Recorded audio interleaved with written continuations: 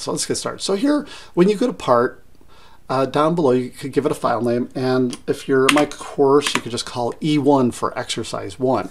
Next week will be E2, E3, E4, things like that. Okay, and go ahead and hit OK. And you could see the way Creo is developed. It's very similar to any Windows application.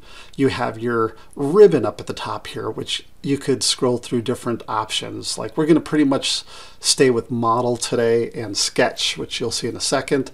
But there are other tools. Also, you might see something on yours that I don't have currently up, and that's this, the toggle display filters. I'm going to turn them on, and there you could actually see the planes, and I'm going to show you how to adjust that permanently too and make changes.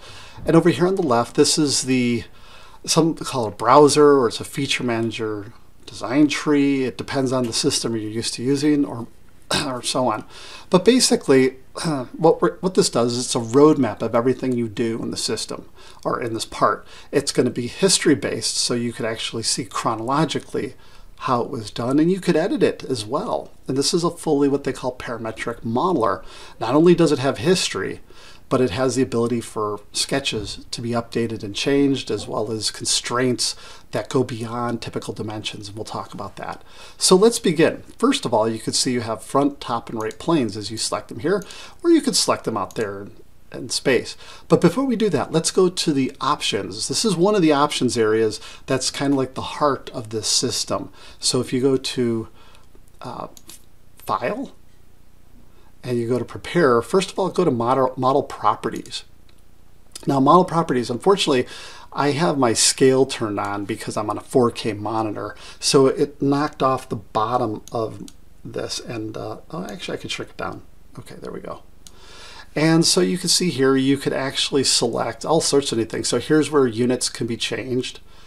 So there were an inch, pound, second. When you click on it, you get the units manager. So you could switch to millimeters, gram, second, kilogram, Newton, so things like that. But we're just sticking with inch, pound, second because we're here in the United States. I do prefer the metric system, to be honest, but inch, pound, second just makes more sense to a lot of students and people out there in the US. So anyhow, I'm going to go ahead and hit close here. We're going to keep it as is. But then you also have mass properties, and now there's nothing in there, but if you go to change, you could actually set your mass properties to a specific material. So you could go here to assign material, and then we could go inside there, and there's like material properties, and there's a lot of options here. There's like legacy materials, just click on that. And here's aluminum 6061. You click on that, and you can select that as your material. If you want to double click, and it shows up down at the bottom. Again, my screen is cutting this off a bit, so my apologies. And you could make adjustments to it. So if you have a specific material that's maybe similar to that, but maybe it has additional properties that aren't in this basic list, you could adjust those and put that information in. And this carries over actually to the finite element analysis as well. So there's advantages to that, and it will tell you how much your part weighs when you're done, so you could order appropriately. Anyway, I'm going to go ahead and hit OK, and it's set down there, aluminum 6061. Oh, you know what? And it's making me select the E1 part from the model tree. And I'm going to hit OK because we have multiple bodies inside of the part you could have up on the screen. You'd be able to select them from the model tree, or I believe you could select them from the view screen as well. But go ahead and just hit OK, and you could hit OK. Now it brings us back. There's also accuracy, like how many decimal places do you want to work within. And here you could select absolute or relative. Copy from an existing model, things like that. We're going to keep it at the typical right here. And finally, that's part of the settings. I'm going to go ahead and hit close here. Now, let's go back to File and go to the Options menu. And here you'll see Options. Now, this is a little different. This is a lot more complex, a lot more information in it. Let me, I can't shrink it down, unfortunately, for you to see the whole thing. But this is going to allow you to select your for example, system appearances, your graphics and the colors and such.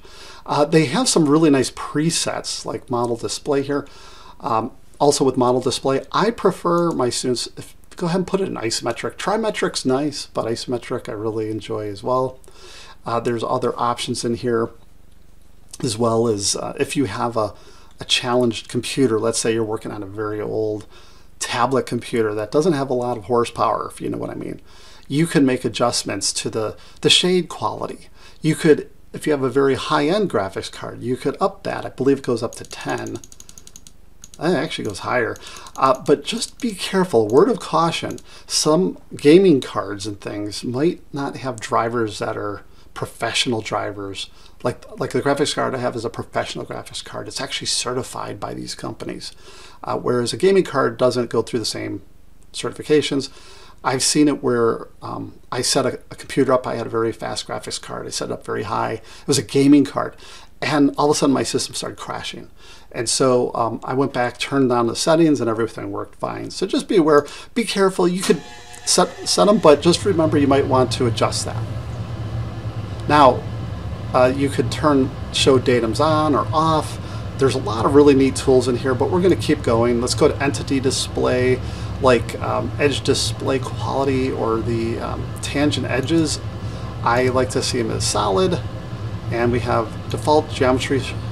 There's shaded with reflections, which is really nice. That's what I had up.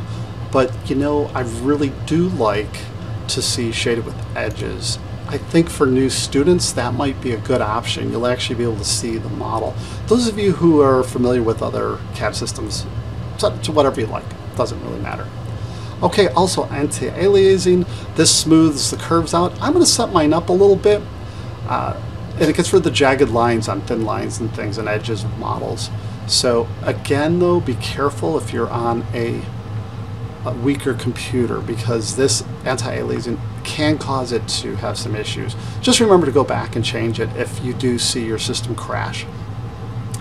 Okay, now that's about it. Let's see, one other thing there's down here, there's customize and there's shortcut keys. Keyboard shortcuts are wonderful.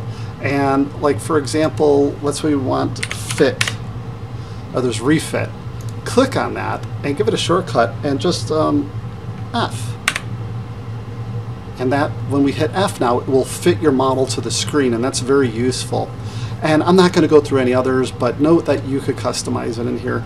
A lot of really nice options. Now, at the very bottom, you have OK, and you can't see it on mine, again, because it cut off on the screen. And it's going to ask you this: do you want to save the configurations? Yes, you do. And when you do save it, you could save it as a different configuration. You could call it, put your name on it. And that's a nice thing. If you go to someone else's computer who actually has their own configurations and you like yours, you could either copy them on this on a flash drive and take it with you, or on the network, or just make your own and save it on the system. So I'm going to go ahead and just hit OK. I'm going to overwrite the existing one. And now we're ready to move on. So with this, I'm now going to go ahead and select the front plane. We want to start working. Now when you click on the front plane, the planes are what you use to sketch with. And so essentially that's what you start off with sketching on. Now what I'm going to do is I'm going to take you right over here quickly. Some of you might be wondering, where can I find a training guide? Now the training guides, I don't always upkeep them that well, so just be aware. They're a little bit behind. Like, see, you can see this one is version 8.0, but you could still use it. 9.0 has some nice changes. Nothing that would really tie you up though, other than offsets. That's new, and that's an exercise 3 that you probably run into some issues.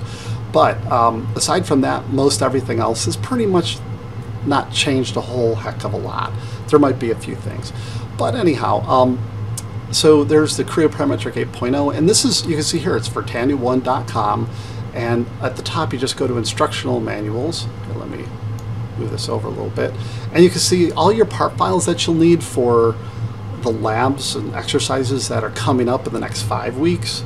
You'll find them right here. There's actually a, you click on it, and what you do is you look for the white column. The white column of buttons, those are usually Creo. As you can see here, there's Creo. And even though it says it's up to 8.0, they should still work with 9.0 until I get it updated. All right, and then instructional manuals go back there, and there's Creo, the basics, and that's where we're at. You just click on that. That's going to bring you up this training guide in PDF, and you are allowed to print this out. Just don't resell it. That's all I ask. And so if you go in here, there's actually a syllabus. It's similar to the one my students use, but don't rely on this, those of you who are my students, because yours is updated, and this is a very generic one. Ours actually has dates. Now here you could see the there's links to like exercises and labs. I actually made a full video up to version 8 through 6, and it's 9 hours of every exercise and every lab inside Creo that we do, and these are the links to it, so the hyperlinks. You could just go directly to them. And then you'll see here are your point totals. So this is, those of you in my class, look on the one that's on D2L. Don't necessarily use this one because I think I've taken out and modified a couple of these, but the exercises are all correct. As far as the labs, I think I might have swapped out a couple, but just verify, make sure you're going through the D2L assignments instead of using this. But it does give you a good overview pretty much of the points, totals, and things, and like what things are worth. Now here's what we were just going through, the interface. Look, that's the model tree, there's the ribbon icons, things we just discussed, the viewport. This also talks about the mouse buttons, like the left mouse button is used for selecting things and drawing. So when you draw a line, you click and then you click again, it draws a line in between the 2 points. The right button is used for activating pop-up menus. So like just like here, if you if you right click over here, you'll see the pop-up menus appear. Sometimes you have to hold down a little bit longer in earlier versions of Creo, like hold it down, hold the right mouse button down for maybe 2 seconds, and it's a little slow sometimes bringing it up, and that might be due to its roots. I mean, this is a very mature CAD product. It came out in 1987. I started using it in 1995. So I've been using it on and off for years. It's a very robust CAD system, one of the granddaddies of it, and it just keeps getting better. They keep improving it. So anyhow, you can see the right mouse button, like I said here, hold for 2 seconds. The center button is optional, used to model the rotation, which we're going to see 3D rotation in a minute. Dimensioning, zoom when holding the control key and pad. And dimensioning, remember that one. We're going to try and add a dimension, and all of a sudden it's like, wait, if you click on the left mouse button, which you've seen probably on other systems, those of you who are veterans to other CAD systems, you'll see that this doesn't work the same. You have to middle click the middle wheel. You actually click on it like it's a button. It also cancels commands and line change and things like that. So that's pretty neat. And then the center wheel, if you scroll it, it actually is a zoom feature. All right, and we just went through the properties, and this shows you where to find those things again. And it goes through some of the settings that I like to adjust and set. One of which I just remembered is very important, and let's cover that now before we go any further. Let's go back to File, Options, and this one is under the Sketcher. And if you scroll down, let's see here. Oh, here's number of decimal places. Bump that up to 3.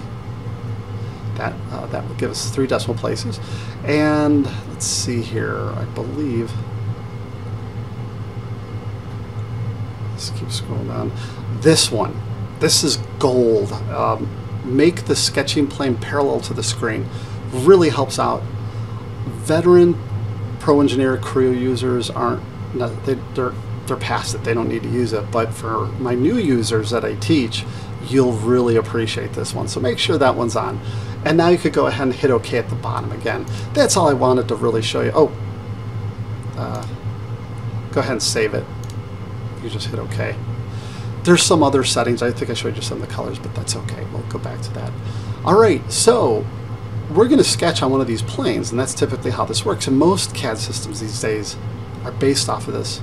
And really, this was the grandfather of this way of thinking, plane-based modeling, versus some of the older CAD systems that were actually Cartesian-based, where you type in X, Y, and Z values. You don't have to do that here. And it was really groundbreaking for its day. But anyway, we're going to select the front plane to start our sketch. And now when you click on it, there is a quick launch, which we could have gone there too. But you have the ability to sketch or extrude. Those of you who are familiar with other CAD systems might want to start a sketch right away. And we'll do that first. But you could click on extrude if you knew that that was your plan. But go ahead and click on sketch. Now that we have the sketch started, you'll see that you get this these crosshairs, and you get this box, which is the plane. You know, I'm going to have you turn it off. Click on this little icon right here and uncheck select all. We will turn it back on from time to time, but to me it's a little confusing sometimes for a new user.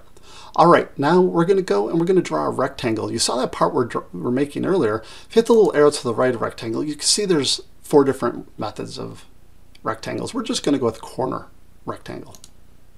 Now hover your pointer over the origin. Now to the right of your pointer you get 2 little icons, and those are actually constraints that are automatically being positioned there. And we're going to talk about those in just a minute, but go ahead and click when you get those and drag to the upper right, and make sure you don't get this symbol, the equal symbol. It's really nice. Some people turn it off, but I actually like it on because sometimes I do like to make an equal all the way around box. But in this case, move your pointer up a little higher, and so that goes away because we don't want it to stay equal. We're going to make these dimensions for the width and the height different. So go ahead and click. Now here's the interesting thing. It automatically dimensions for us. Watch this. On your wheel, click on it one time like it's a button. Don't scroll it. And release. The dimensions should appear. Now you get these really big dimensions, and we're going to adjust that. So double click on this one at the bottom, and you can see all the decimal places that goes up to. Very high precision technology. But let's go ahead and we're going to type in just 3. You don't have to backspace on all that. Just type in 3 when it's all selected. And go ahead and hit enter. Now, notice it scaled this down, which is really nice. Double click on this and type in 5. You do not need to type 5.000. In fact, after you're done with this course and you feel that you want to try and reach out and find a job opportunity doing this, don't do that, because typical thing when I was a manager, and if I would test someone, I wouldn't give them a long, extensive test. I could know just by within a few minutes how well they are or how good they are at a software by little movements like that. If they went in and they typed in 5.000, it's kind of like, oh, they're a novice user. Okay, I know where they're at. But if I see them like right away just type in 5, knowing that when they hit enter, it automatically puts the decimal place and the zeros in afterwards. Okay, this person knows what they're doing. So it's going to make you look really good in front of someone who might be testing you. All right, now that we have that, you can see these little constraints. Look at now as we hover over them, this is point on entity, so vertical and horizontal, they coincided at that point. And it's locked in. That's really your anchor point. That's kind of the origin that we have here. And it's you can put in additional WCSs if you want for other purposes, but really kind of stays anchored, as do many of these days. And it's a good thing, believe me, when I say that. All right, now you have constraints, horizontal and vertical. Now, if I were to delete these, you could just click on them and hit delete on your keyboard. You'd be able to move the line at an angle. All right, but right now it's stuck vertical and horizontal, and that's actually what we want. And that's the good thing about constraints and parametrics. All right, and you can see we have a whole array we could choose from up here. And we also have dimensions, so we could have added them manually too if we wanted and overwrote those. Okay. All right, so we have our parameter set. Let's go ahead and hit OK. Now, the next thing is go to extrude. Now, here's how to rotate. Now, you're going to get this options box up. Let me dock it over here. Yours might be floating somewhere around. But you can see we have the box. Now, it's turning into a solid, and it's going 4 inches outward.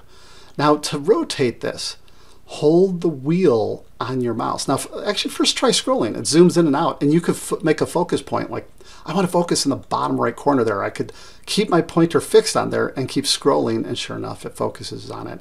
But if you hold that button down, hold it down like it's a button, the middle wheel, now you could rotate dynamically. And now you could see the direction. This little arrow will flip it backwards or forwards. We want it to go forward. Okay, and over here we could double click on this and change it to 0.5. Hit enter. And if you hit enter again, it will just apply it. We will talk about some of these other things earlier, but we could go ahead and just hit OK. Notice up here we could have typed in 0.5.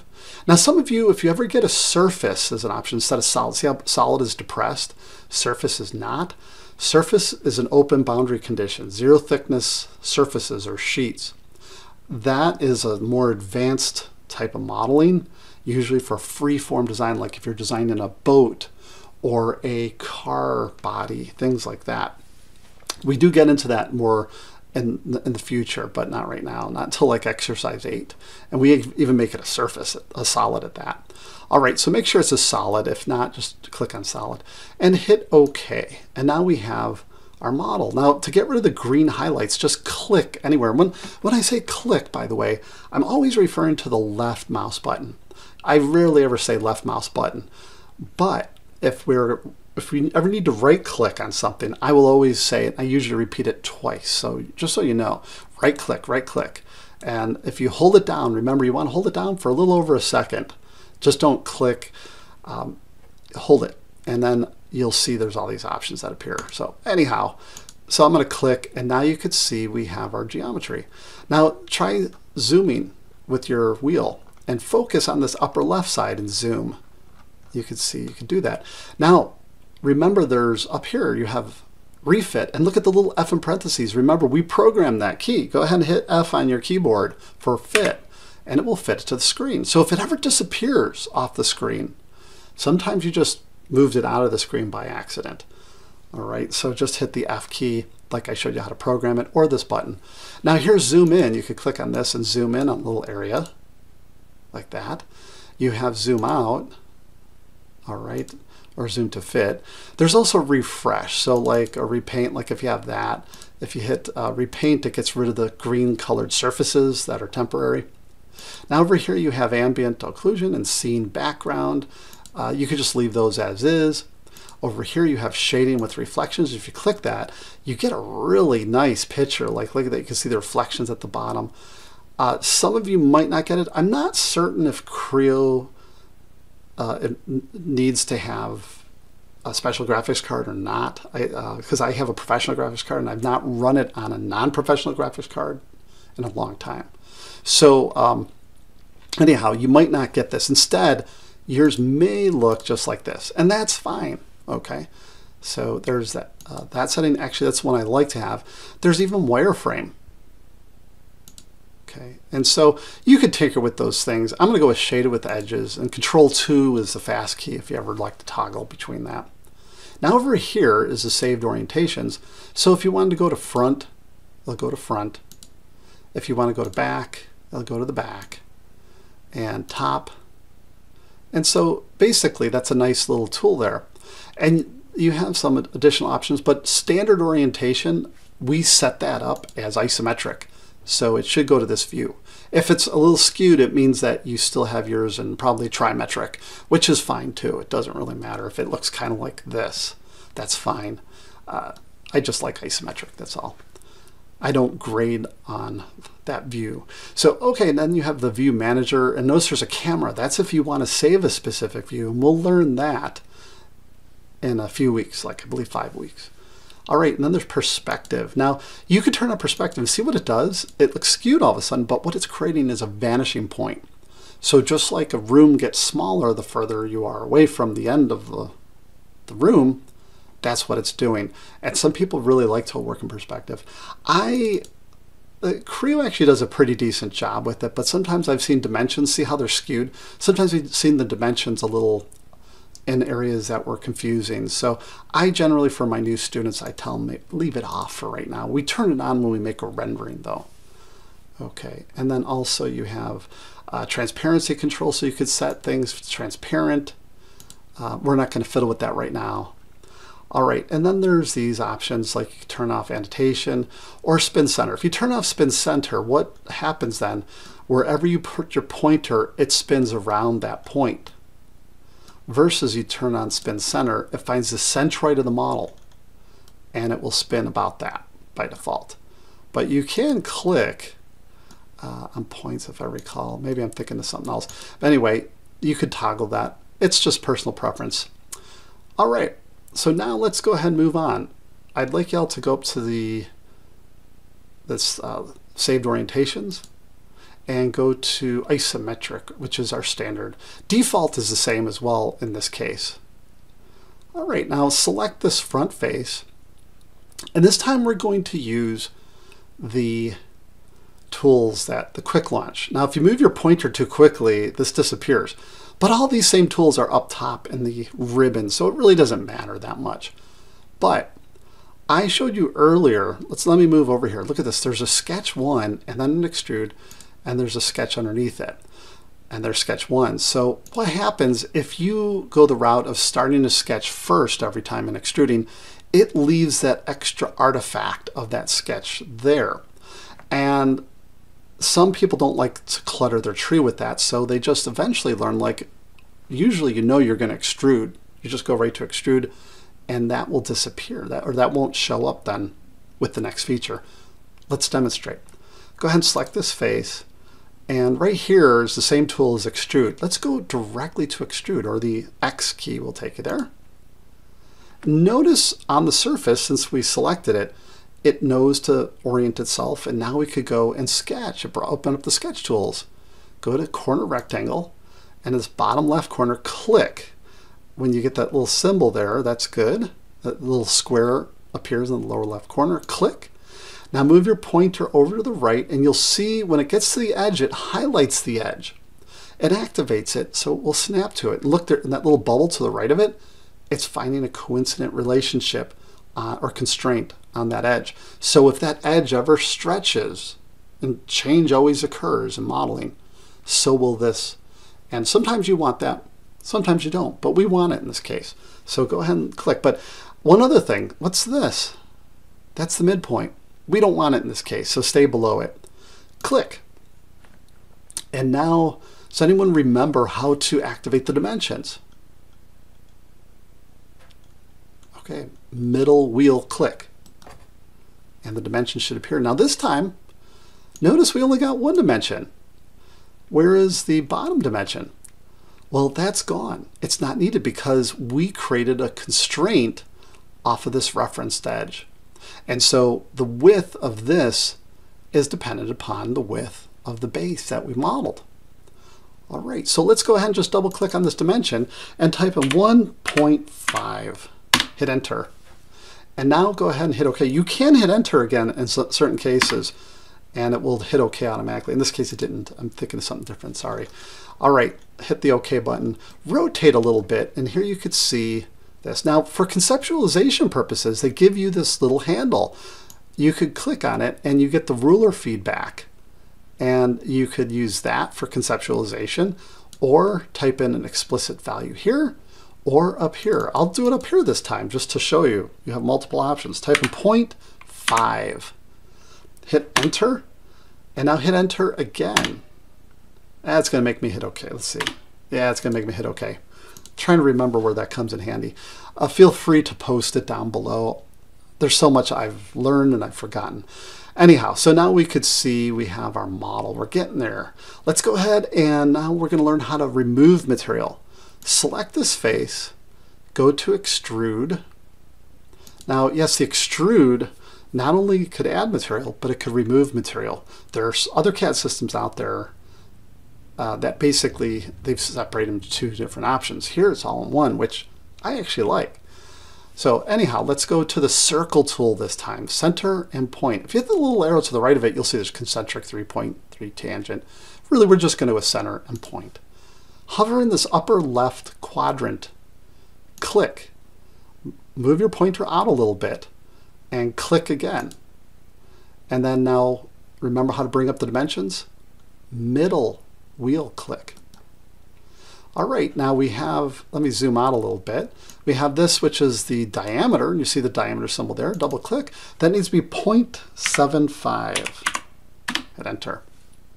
Now we have this dimension, and let me bring it up here. and yours might be around 1 inch or so. That does need to be 1 inch, so it's 1 inch off of this edge. So double click, type in 1, hit enter. Now here we have an instance where it dimensioned it the way I didn't want it to. The automatic dimension is dimensioning to the bottom edge, and maybe I want to dimension to the top edge instead. And this is where, as long as the dimension is still weak, see if I hover over it, says it's weak, I could change it. Even if it's strong, you could still change it, I should say. And you could overwrite it, is what I'm saying. Now over here, you can see this one's strong. Now what's the difference between strong and weak? Well, strong means that when we go and add dimensions, it will not overwrite that dimension or override it. Whereas a weak dimension, which is this light blue color, it will just vanish once we put a dimension that trumps it. So let's go ahead and give that a try. Go to dimension, click on the center point of that circle, and I'll select this top edge, and you can barely see it's a little orange, I believe. Click. Now a lot of people think, oh, I could just click again over here to add the dimension for the height between the center point and the top edge. When you click with your left mouse button, nothing happens. Go ahead and middle wheel click. So the middle mouse button, it should drop the dimension in. Go ahead and just type 1 over that and hit enter. And now we have our position. Let's go ahead and hit OK. Now rotate again with the middle wheel, just hold it down and move your mouse left a little bit. Feel free to stop the video and tinker.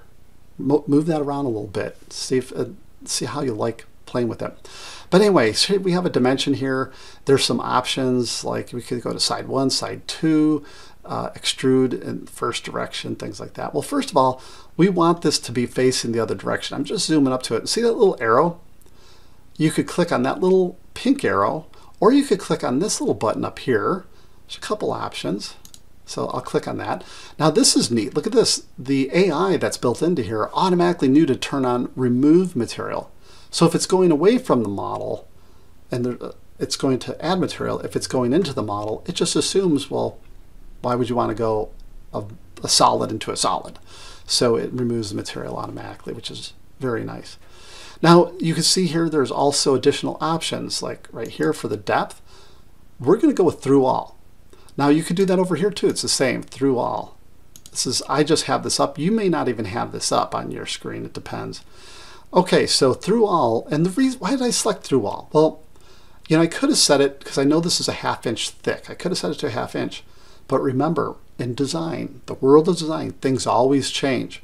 And rather than, you know, trying to figure out how it's going to change or assuming it's not going to change, by setting it to through all ensures that no matter how thick this plate gets, let's say someone goes in, changes it to 1 inch thick, it will always remain 1 inch, versus if we only left that at 1/2 inch, the part would then be incorrect until we fixed it to where it cut through a full inch.